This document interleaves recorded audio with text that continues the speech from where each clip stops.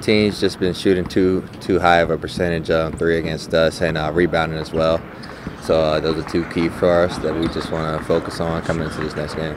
You know, we're focusing a lot on defense. You know, we feel like our defense at the Garden wasn't where it needs to be at, so we've been focusing a lot on that and a lot on rebounding in practice and stuff, just really trying to get after and pick up the intensity. A lot of rebounding drills, just having random people take shots and us just focusing on rebounding, coming in from different angles, just covering the space really in the zone. And we just had Trevor, Cooney, Caleb, me at times just take random threes and try to limit those, get hands up, and prevent us from shooting them.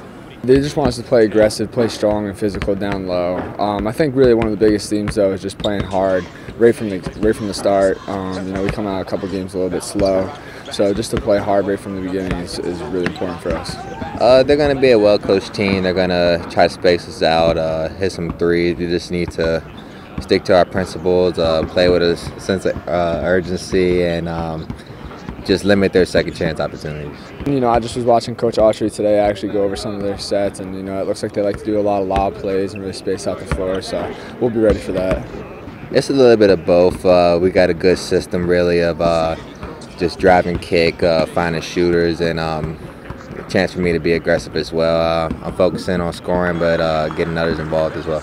It's been a blast so far. You know, I love being with these guys. We got a great group of guys, a lot of fun to play with. You know, there's a lot that I've learned about myself, just how hard I think that I can play at times, and you know, I've learned that I need to try and be a little bit more aggressive out there and stuff like that. But so far, it's been great, and I'm really having a lot of fun here.